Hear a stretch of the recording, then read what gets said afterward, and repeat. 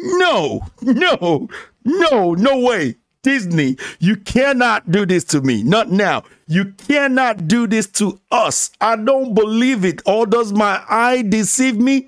Does my eyes deceive me?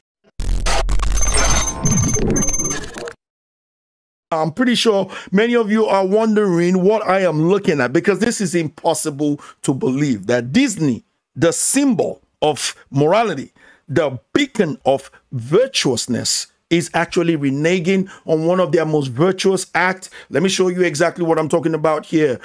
Daryl Hannah's naked butt makes splash, no longer censored on Disney Plus. Now, I'm pretty sure many of you know about this, know that Daryl Hannah's butt from the movie Splash in 1984 was censored. However, all of a sudden, out of nowhere, Disney has uncensored it. So let's find out exactly how people are feeling about this, why they did what they're doing. I got my few theories that I'm going to share with you guys as the reason why I think Disney's doing what they're doing, pretty much reneging on their virtuousness, as it were, at this point. And yeah, please feel free to share your thoughts in that comment section below. Without further ado, let's just dive straight into the story now, shall we? Daryl Hannah's back is back. Comic Book Resources is reporting that Disney Plus has restored Daryl Hannah's nude derriere in the 1984 rom-com Splash after the streamer used CGI to cover her butt, partially exposed backside with fake hair. Absolutely ridiculousness. Let me even just show you guys. Let's just go straight into this clip right here where, you know, you can compare and contrast, and you guys be the judge. Did this particular scene actually need any sort of, you know, CGI effect or not? Let me know in the comment section below. Let's check this out. Hey, come back!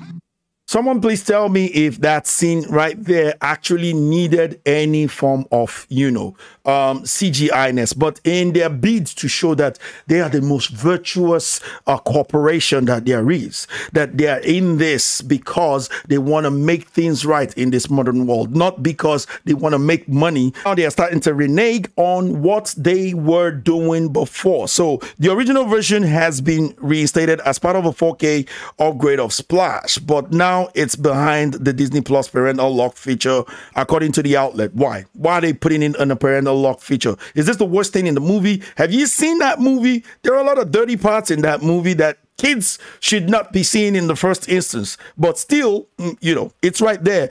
And this is their own way of virtual signaling. Plus, they have other stuff they've been pushing that nobody wants to see. Nobody wants their kids to see, but they're leaving it out there. I mean, it's insane the way these people reason, but that's still there on Disney Plus, talking about stuff that they shouldn't be talking about, sexualizing children, you know, pushing, you know, alphabet community, you know, way of life, belief system on children. A lot of people are rejecting it, and you know, it is starting to affect them little by little. And so now some fans of the movie had a few things to say. Here are a few things that some of them said.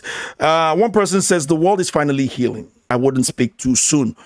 This other person says, now I can rest. I think he's kind of quoting Thanos, who said, I finally rest, looking upon a grateful world, or something of that nature in Infinity War. This other person says, it's just nice to win one. It is just nice to win one against Disney. Here's why I am laughing. Now, what's my theory as to the reason why Disney is doing this? Well, as the time goes and as the saying goes, you get woke, you go woke, broke. Disney has been claiming that they are trying to, like, you know, change the modern world. They're doing this for the LGBTQ community. Everybody else is a dinosaur. Anybody that doesn't receive this, you are an Easter or an Easterphobe or whatnot. You are against women. If you don't accept some of the woke feminist indoctrination that they are pushing here and there, you know, they're just pushing a whole lot of woke stuff. But what is this leading to? And they're even trying to fight government who's trying to stop the indoctrination of children, particularly in Florida, going against the Floridian government, you know, when they wanted to pass a bill in parental rights in education that overwhelmingly the Senate in Florida voted for. Bob Chapek, the CEO of Disney, came out and said he's going to fight against them because he was just answering to a vocal minority on Twitter. And what did they get? A 43% drop in Disney stocks, right? Losing $50 billion earlier this year. And just the last quarter, they've lost $1.4 billion on Disney Plus. This is the reason why I feel they're doing this. To top that off, they're also going to be laying off a lot of staff to cut costs. Disney is preparing to cut jobs, according to leaked memo from CEO. Disney CEO Bob Chapek is predicting some staff's reduction once the company reviews its spending. According to a leaked memo published by CNBC, the company will also reportedly freeze most hiring. So they're not hiring new people, only bringing on new employees for the most critical business driving positions. So you can see that Disney is in turmoil. They are in serious trouble, and maybe they are starting to learn from what Netflix has gone through, as Netflix is also trying to move towards the same direction. So these people might be right, but I wouldn't speak too soon, because after watching Black Panther, it seems like they're still headed in the course for pushing woke ideologies. And look, I feel for the staff that are going to be losing their jobs, but I don't feel for Disney whatsoever for what they are doing, because what they're doing to me is kind of like evil, and then they're trying to act like as if they're virtuous.